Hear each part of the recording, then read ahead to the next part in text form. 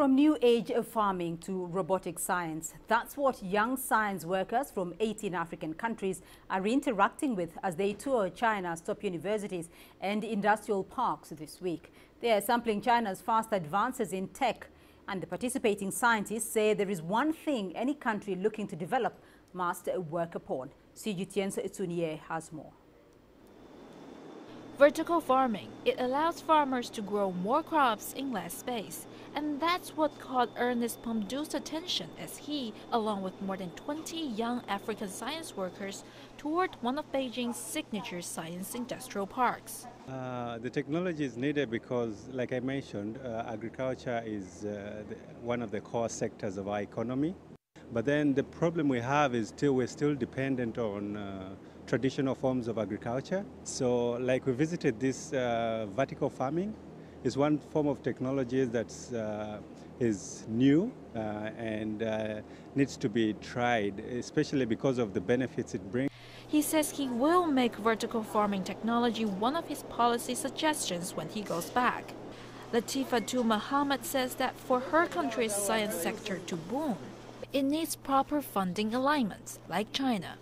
What the developed countries have done is to empower science and technology in their country, where there is a fund that supports research and development.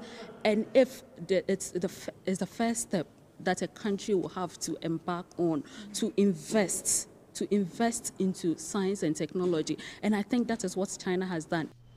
Both agree that the key to scientific growth is raising talent.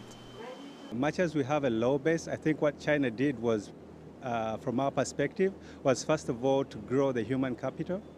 And the human capital kind of is the base for sustained growth.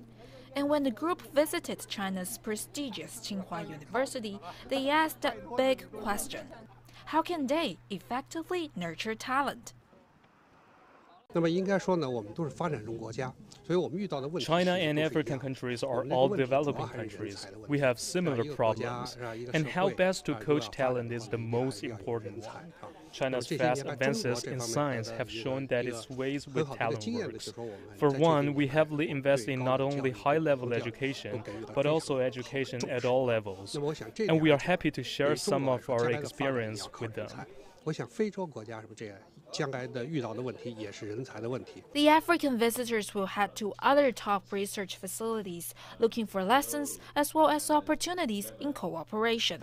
Africa needs more roads, more houses, bridges, railroads.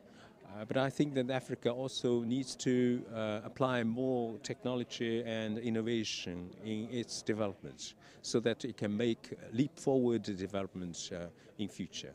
And I think in this regard, China certainly has a lot to offer. I think China is willing to share our development experience with Africa. Tsunye, CGTN, Beijing.